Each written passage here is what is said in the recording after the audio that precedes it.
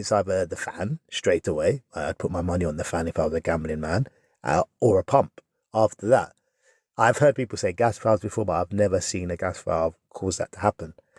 Okay, so what I did is I removed the leads, the modulating and the power lead on the fan, and then the power came on and the boiler didn't trip. So I straight away felt that was the cause. Another thing I did, what do you think was the other thing that you could do here?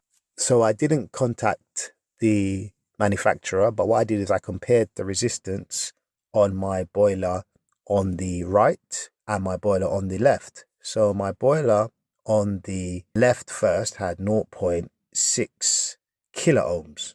There you have it, live and neutral. Then I checked the same on my boiler on the left, and I had 16.9 mega ohms.